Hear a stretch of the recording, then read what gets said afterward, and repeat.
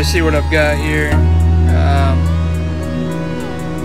Heavily weathered dumpster using the salt method. I think it actually came out really good.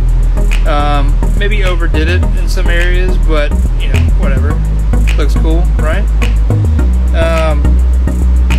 So anyway, figured I'd get a few people on, scratch this off live. It's definitely more fulfilling to scratch something like this than a lottery ticket. Ba-doom. Anyway, so I will scratch some of this stuff off and you guys can watch. It's still a little wet, but the effect's there, so that's cool. So anyway, get to rubbing this stuff off. We'll reveal the sweet rusted spots. I really like how this method just gives it really that chipping effect. Yeah, it looks really cool. Like I said, I've used this on a few other projects. You may have seen the ice machine that I had for bag ice. Did some there. There's a few other projects I did it for too, and it turned out really nice. I like the way it works. Super easy, right? Just salt, water. Kind of do it in reverse.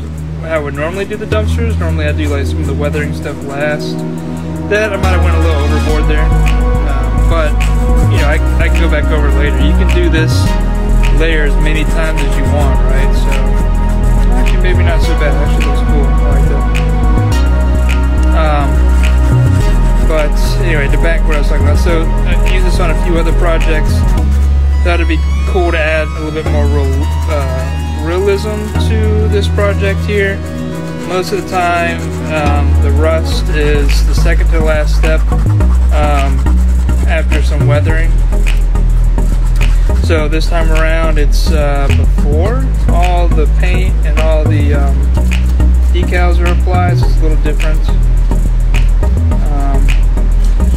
Unlike the previous step, you cannot save this salt because it has paint on it. But yeah, I thought that looked pretty good. Probably strategically place the salt in some different areas next time. But overall, I think the rust effect and then just how the salt looks, the salt makes the paint look it's more like a mask, right? So it looks really cool. I like it. So we'll do some more weathering after I get all this stuff off, get decals applied.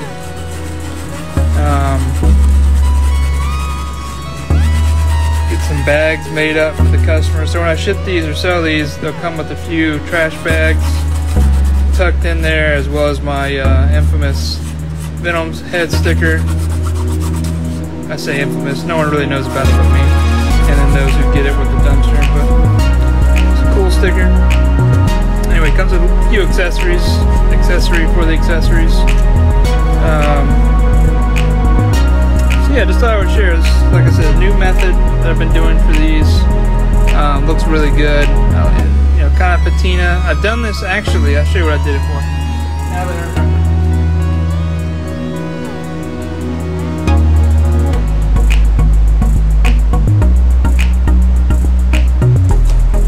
Here's two other projects I've done it for, and it came out quite nice. Yeah, this is a first time around, a POC, a proof of concept, if you will.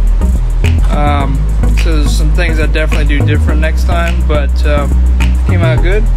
And then I have to zoom out a little bit, I think, to get this one, but I applied the same effect to this.